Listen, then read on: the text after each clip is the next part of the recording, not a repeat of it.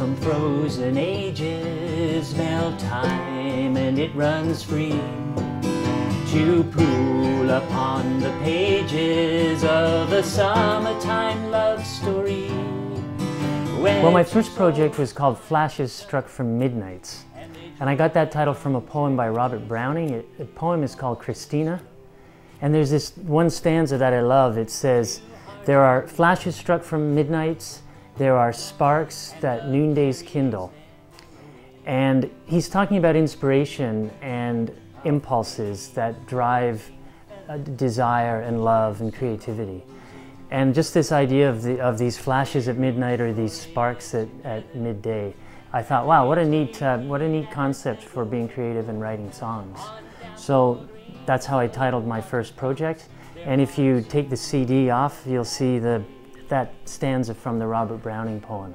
The song is called Harten Lake, and how it came to be, it originated from a canoe trip that I took with my wife.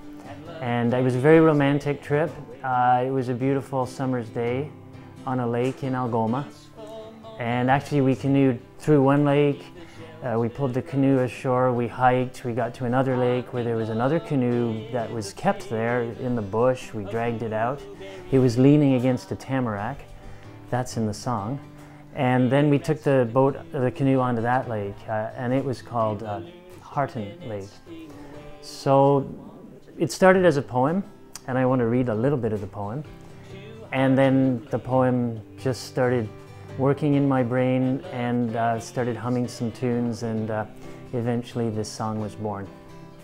On swelling smoothness of summer sun, unbroken, the floating feather spun, turning tunes on the wandering waterway. With shared strength and spirit the paddlers came, reaching like the lily to claim a portion of placid perfection that day. And it goes on to explain the trip. The last stanza reads, "Hills to ascend, blueberries to pick, a colored stone and a beaver stick, touchable treasures they take from that day." And I made this little keepsake, complete with the poem and a feather. Maybe it wasn't the feather.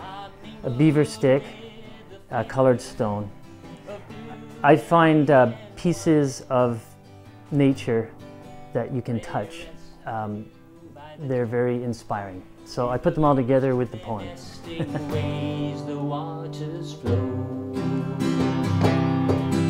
to Harten Lake,